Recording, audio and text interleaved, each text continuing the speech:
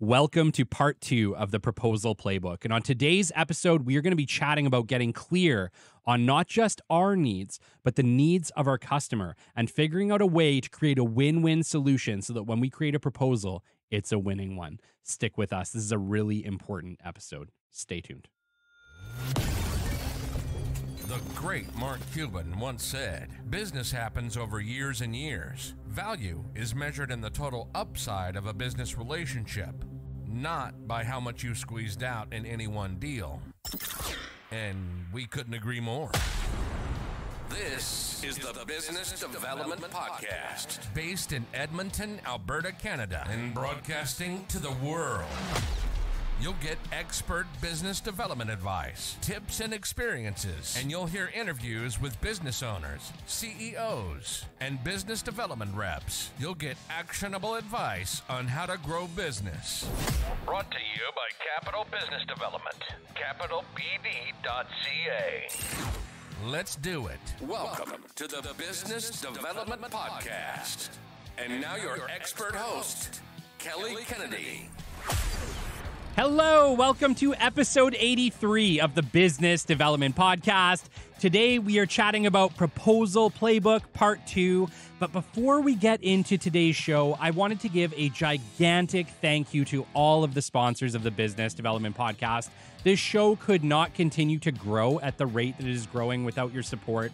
Thank you to our listeners for taking the time to check out our sponsors' websites. Say thank you to them on LinkedIn. I appreciate it greatly, everyone. Really, we're at a point now with the show where it takes money to grow from this point. We really have kind of hit a point where organically, we grow quite a bit, but we need to do more advertising. We need to do more on the production front. We need to be continuously improving. So we've definitely hit a point in the show where the sponsorship is greatly appreciated, greatly valued. And I wanted to thank you very much to my listeners and my sponsors. Listeners for taking the time to listen to what they have to say, and sponsors for believing in the Business Development Podcast and trusting us to represent your brand well. And I hope that there's a great synergy to everything that we bring, not just for our sponsors, but for our listeners too. I always think about the value to our listeners when I bring people on this show. So understand I am thinking about you, and I am going to be specific about making sure that whatever we bring to you makes sense for you. Okay. As we get into today's show, I just wanted to give a thank you to Ashley McCarney. She's the president of Involvi. She came along for episode 82, Follow Your Gut. Ashley is a HR rock star, and she came in and talked so much about culture, about human resources, and what has changed in the last 20 years. And it's been amazing, and Ashley is amazing. And if you need any HR services, please be sure to reach out to Involvi Consulting. I believe if you go to the website as well, it also says Involvi HR. Thanks, Ashley. We appreciate it greatly. It was an amazing, amazing episode. Wanted to just give a reminder about community questions and an update for this month.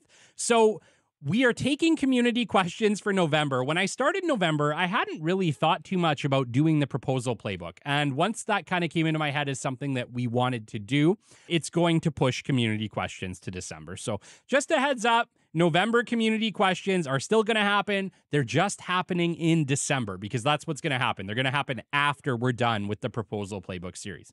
So if you have community questions, what that means for you is you have more time. So please do shoot us any community questions, any business-related questions, any business development-related questions to podcast@capitalbd.ca. That is podcast@capitalbd.ca, and they will go into our community questions file. And we will be getting around to that as soon as possible to make sure that we answer those for you. And I love doing community questions episodes, so I'm looking forward to it. But understand that in this particular case, it is going to be moved to December in order to allow us to finish our 4-part proposal playbook. Okay, well, let's just get into it then. Thank you so much for sticking with us. And let's just talk about the Proposal Playbook. So, as you guys may remember, Part 1, if you haven't heard Part 1 of Proposal Playbook, this is a series.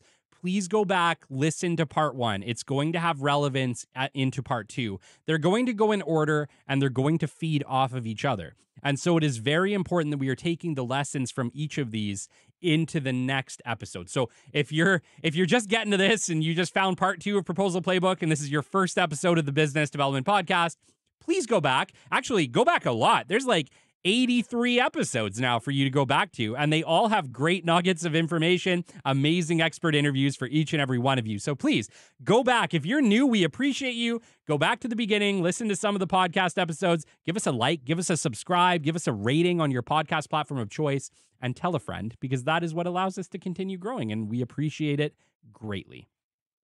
All right, so part 2 of the Proposal Playbook is going to be very much based on your client. We based part 1 very much on you and your business and understanding the statistics of your business, what it takes to be effective, knowing every little bit about your business and your services and how you perform them in step-by-step and process and procedure, because we need to know ourselves before we can go out to market and get to know a business and be able to tell that business how the heck we are going to meet their needs. We have to really know who we are.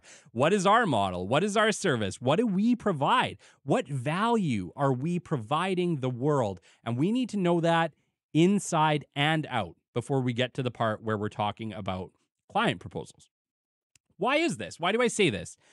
Because you cannot put together an effective client proposal until you truly understand your services and how you perform them, what value they provide to the world, the statistics behind them, what type of results you can get.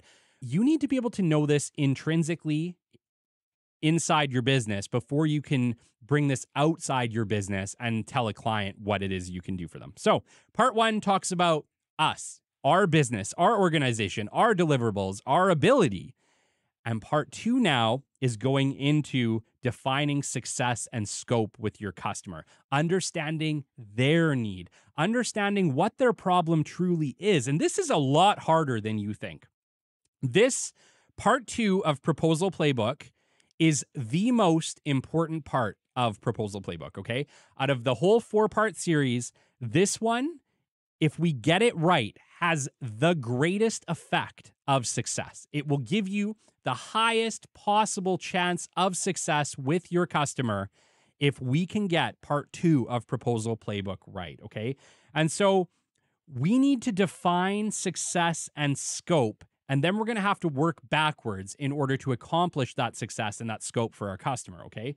Clarity on both sides is to define successful outcomes, right? We have to know what is successful. And I'm talking about what is successful for you too, okay?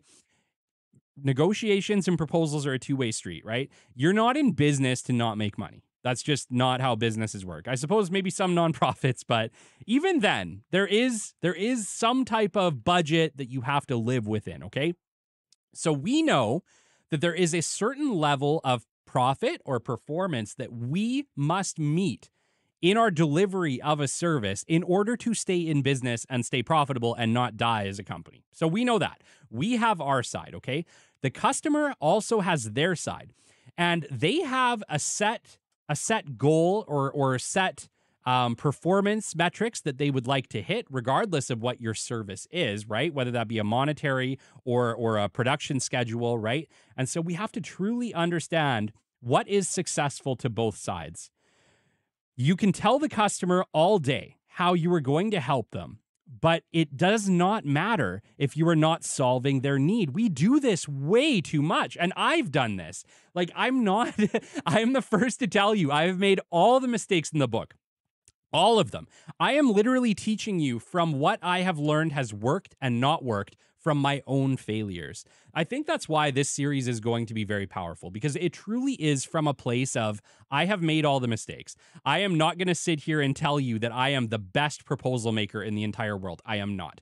I'm sure that there is somebody out there who does much, much better. However, I have learned a lot of lessons in sending hundreds of proposals in my time as to what is effective and what is not effective. And I'll tell you what, you telling a customer how you're going to help them without them telling you what their problem is always going to lead to disaster. And I think a lot of organizations do this. And why? Why do we do this? We do this because when we started our organization, we said we're going to sell this product or this service. This is the needs it meets. Here's who our customer we think is, and this is the price we're going to charge for it. Okay, great. Send that out to market. We have a rate sheet. We have a price guide. Send it out to market. Now, that doesn't usually work very well, especially if we are selling to multiple organizations with different needs, okay?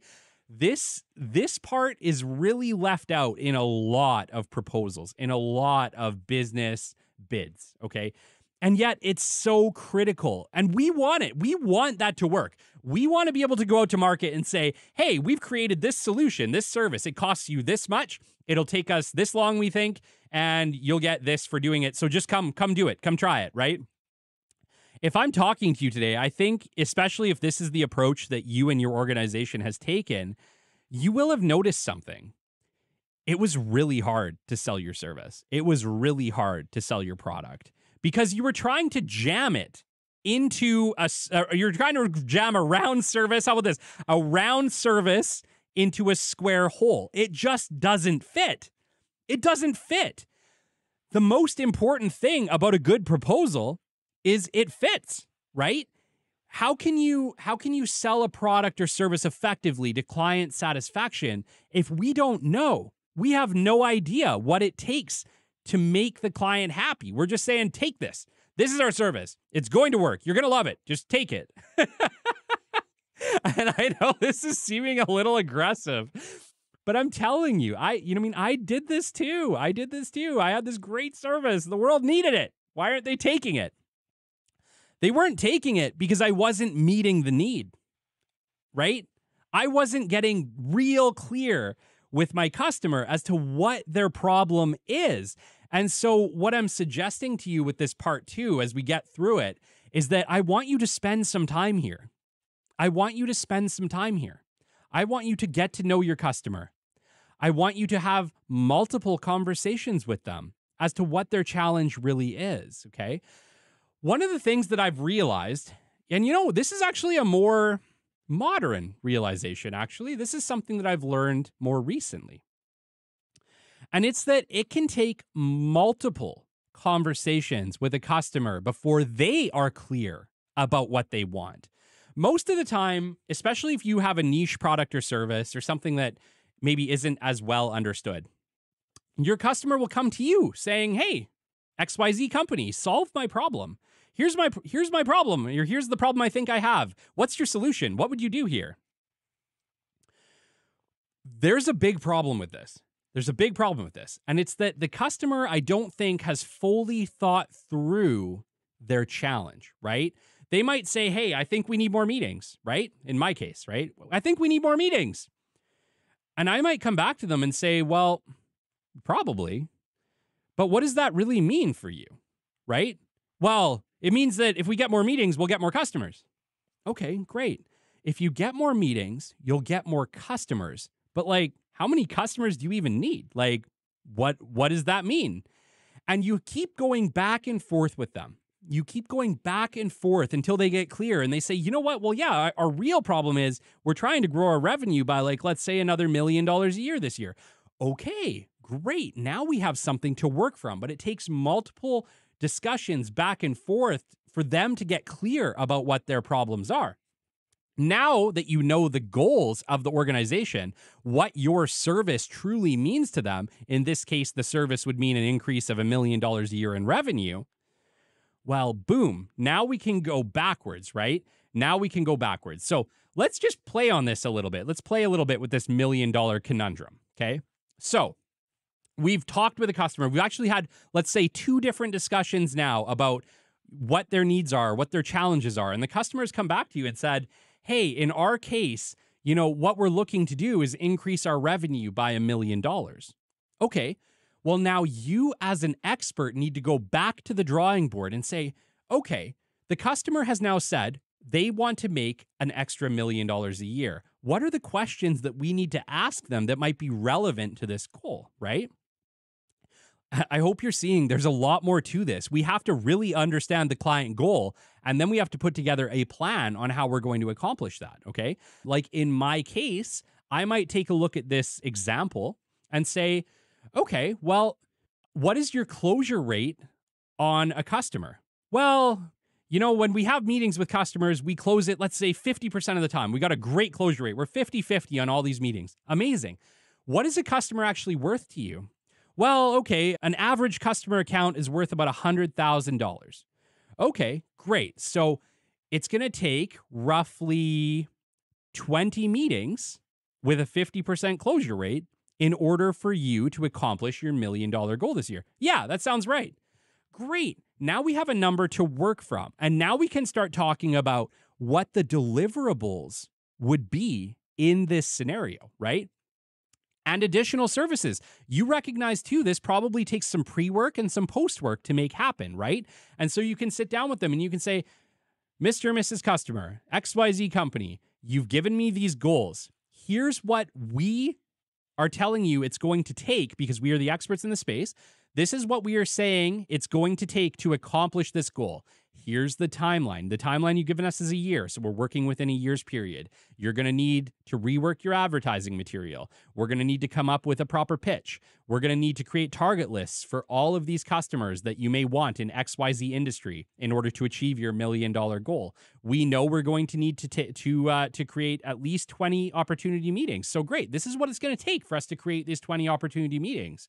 And here's the timeline we're going to do it in. And here's the post work. Like these are your key deliverables in order to meet the client need. But do you see what I'm doing? I know this is a bit of a long drawn out one, and I understand this may seem obvious. But believe me, it is not obvious. It is not obvious. And there are a lot of organizations that are doing this completely wrong. What they are doing is they're shoving their round solution into a square hole, and they are not trying to truly understand your customer, right? You need to truly understand your customer. Understand that if your proposal is not custom and tailored to your customer, it is a price sheet, okay? It is a price sheet. There's no difference. If all you're doing is saying every solution that I have to every client problem is this rate guide or this is my price, you are not creating a proposal. You are sending a price sheet. You are sending a rate guide. You might dress it up with some words, but you are sending a price sheet. You're sending a rate guide. You are not solving directly the client's problem. If you do it the way that I'm explaining to you in this model, where what we're doing is we're creating a collaborative approach. We're looking at the actual client problem and we're identifying it with them because they probably haven't thought deep enough yet. It takes probing. It takes back and forth. It takes questions to get the customer to open up, to tell you what their true goal is, and not just what their true goal is, what it means to them. What is the value to them? How can you create a great proposal if you don't know what your proposal's worth? If you don't know what the value is to your customer, okay? We need to probe. We need to truly understand what the value is, whether it's a dollar value, whether it's the value of the success of a project or not. Like, I get that I'm talking to some people who might just be putting out bids. I get that. Who might just be bidding on, let's say, a transformer or something like that for a project. But understand there is a value to that transformer, right? It means the difference between the project being successful or not. Okay. Well, what is the dollar value of that in your mind or in your customer's mind? How important is that to them, right? It doesn't always have to come down to price, right? You can base your price based on the value to the customer if you can truly understand what the value is to your customer, and you can still create a win-win. You can still create something that, heck, maybe even you make an extra couple bucks, but the value to your customer is huge. The customer still saves a fortune by going with your company, and you can't know this if you're just sending out price guides. You can't know this because it takes discussion, it takes deep diving, it takes probing questions, it takes a true understanding of the solution that you can provide to your customer because you understand the underlying challenge. You truly understand the challenge to your customer and what it is they really want. Is that goal a revenue goal? Is that goal to complete a project? How important is this service or this product to your customer? What does it really mean? What does success really look like? And defining success is absolutely critical. And that success has to be two ways. You have to be able to define success for yourself, including whatever monetary value that has to you and your business.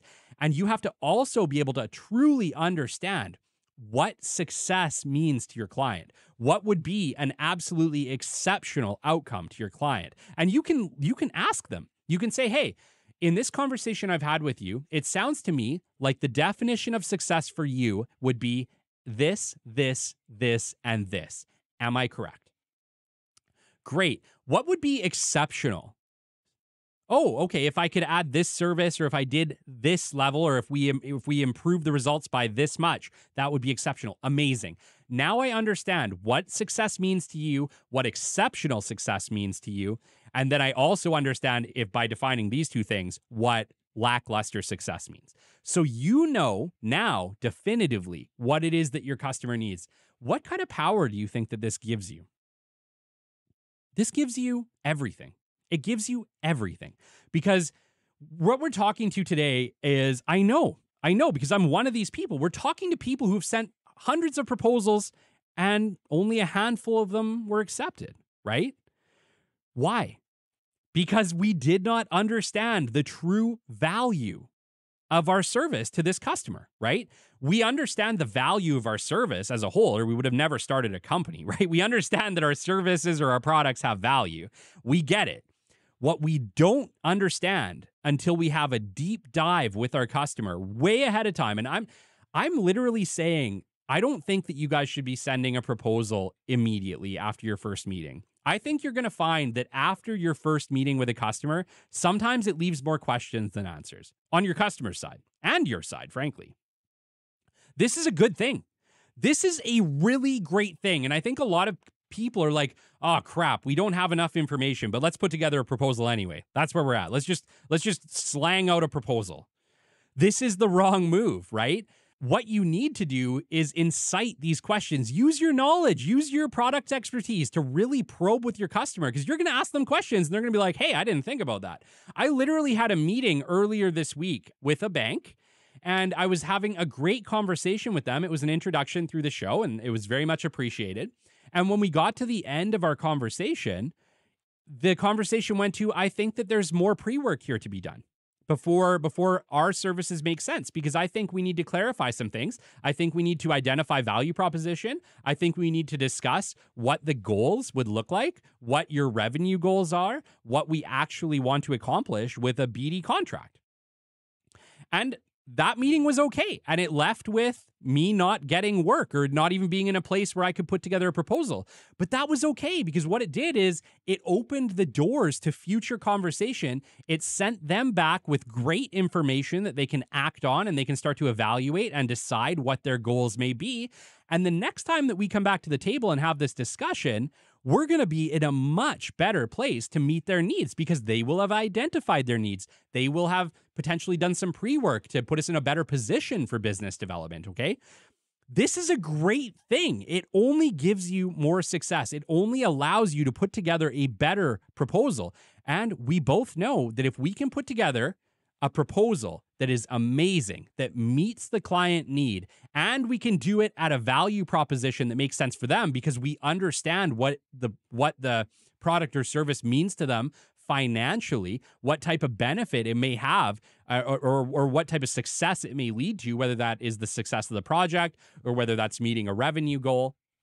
And we can show that, hey, not only can we provide this service to you or this product to you at a great value, you're going to get this for this. We're going to show them that for this investment, we're going to provide them this result. And it's going to make sense. It's going to make sense financially. And it's going to make sense financially because you understood the value. You hear me right now. You cannot make a high value proposal that is likely for high success until you understand what your product or service value means to your customer. You can't. You're just shooting in the dark. It's a guess. It's a guess. It's 50-50 at best, and I think those odds are almost too high, okay? Until you can truly understand what value your product or service truly means to your customer, you cannot consistently win proposals. And I want you to understand, I'm right here with you. These are lessons that I am learning, have learned the hard way, okay? I'm teaching you from my own failure. I'm teaching you from my own experience. But trust me, these are hard-learned lessons. But if you can learn them right now, and if you can spend 2 to 3 times the amount of time right now you are doing on discovery with your client before you send a proposal, mark my words, you are either going to do one of two things. You're going to realize really quickly that you cannot meet this customer's need or that they do not make sense for your business, and you are not going to send a proposal, which frankly, I know sounds sucky, but trust me, this is much better than doing all of the legwork, doing a really great proposal, sending it out, and having either a quiet nothing on the other side or them calling back and saying, yeah, we don't want to move forward with this right now. And most of the time, they don't give you an explanation. So if you're in that spot, how did that help you? How did that help? You would have been better off to have just not sent the proposal, right? Right. So you're either going to not send the proposal, which I know can sound sucky, but trust me, this is going to save you time, money, and frankly, stress. Or you're going to truly understand your client's challenge. You're going to know everything that they need, and you are going to be able to create an outcome, create a proposal. You're going to be able to work backwards and create something that is incredibly effective, drives a ton of value for your client. And you are going to be able to move forward with something that has a high likelihood of success, okay? This is much, much better for you in the long run. And so I hope that that's kind of what you can take from this, is that ultimately doing a little bit more work upfront with your client, truly understanding the value, is going to give you a stronger proposal overall. All deliverables must be to meet the objective that you and the client must define together. You and the client have to define success ahead of the proposal, okay? The proposal cannot be the place where you define success. The defining success should happen before you complete the proposal, and the proposal should reiterate what is going to be successful for you and your client, okay? You have to base it on the steps required.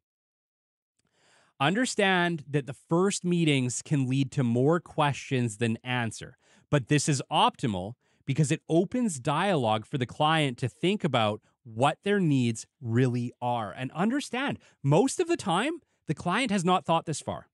They have not thought this far ahead. They know they have a problem. They have not truly gotten to the bottom of what the problem is or what would solve it.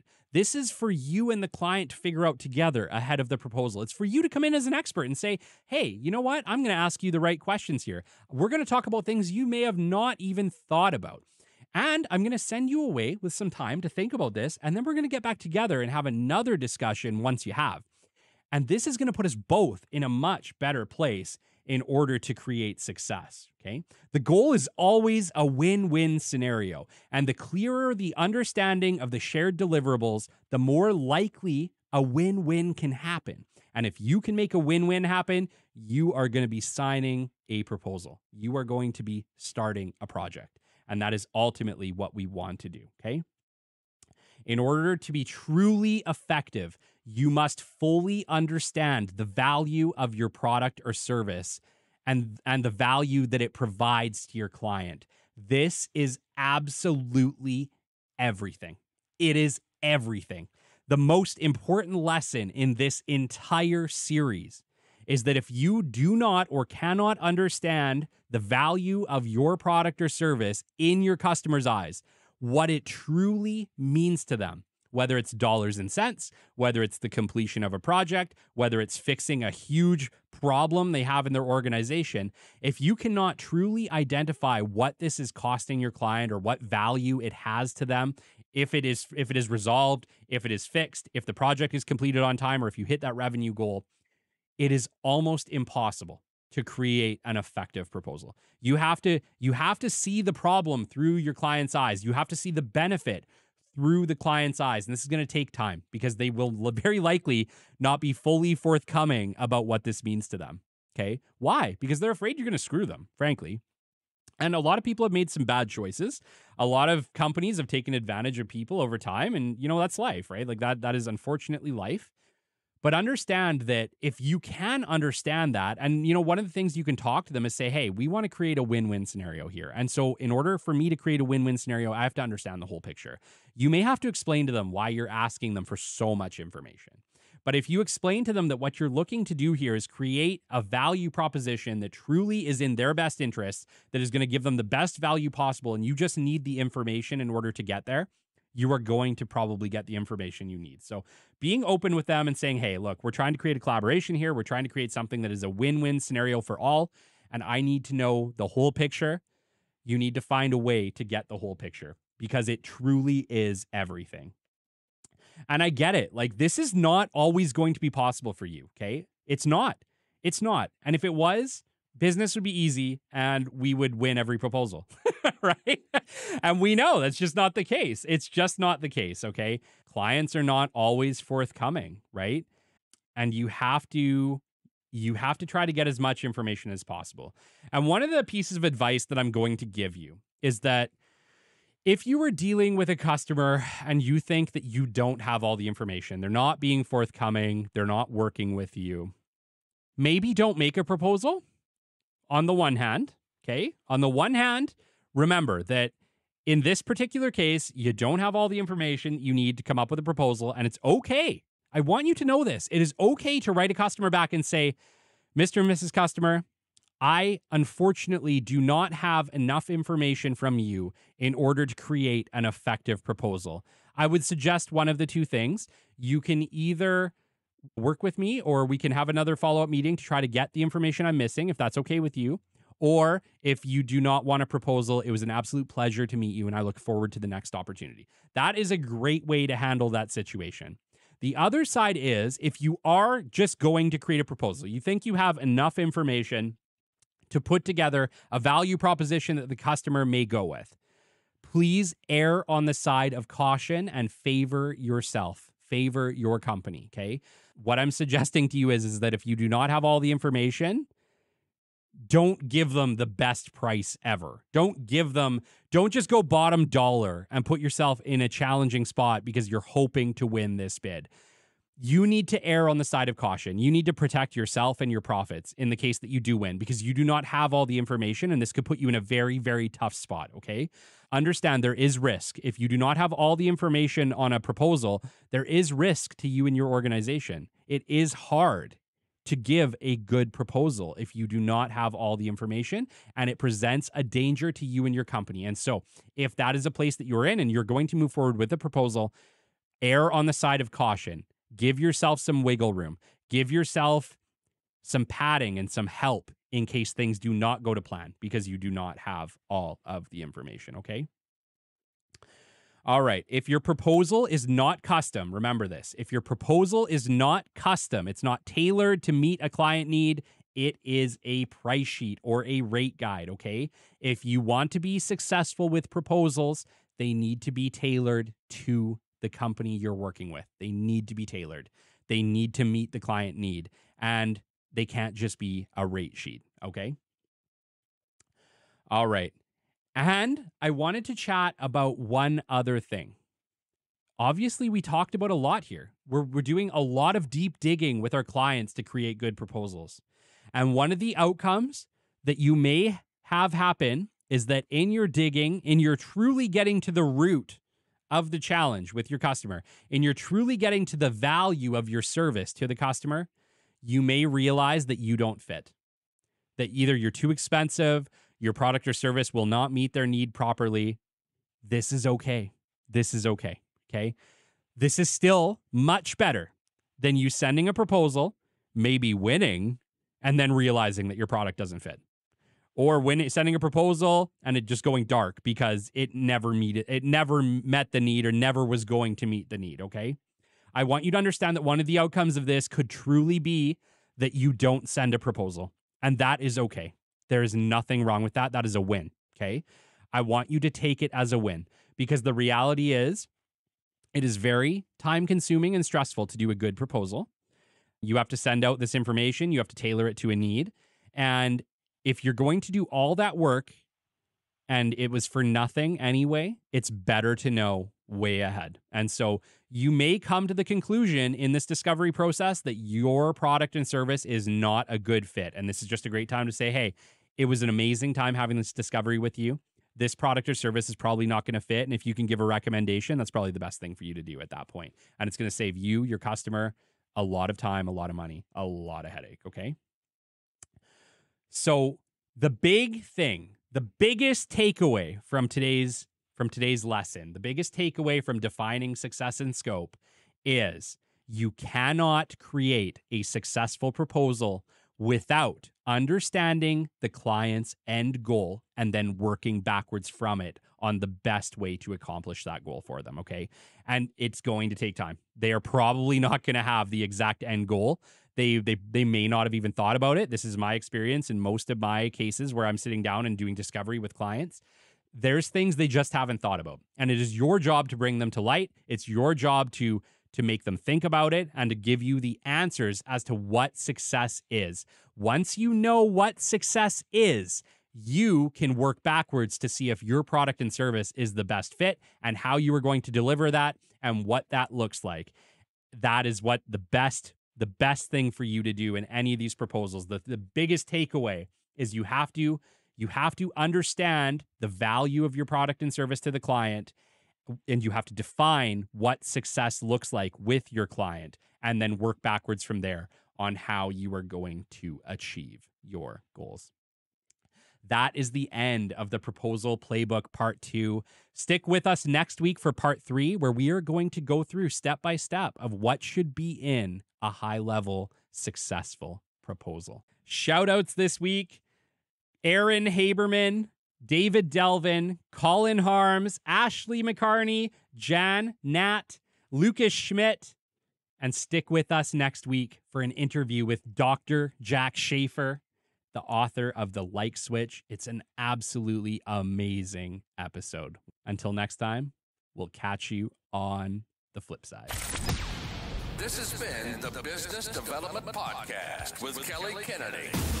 Kelly has 15 years in sales and business development experience within the Alberta oil and gas industry and founded his own business development firm in 2020. His passion and his specialization is in customer relationship generation and business development. The show is brought to you by Capital Business Development, your business development specialists. For more, we invite you to the website at www.capitalbd.ca. See you next time on the Business Development Podcast.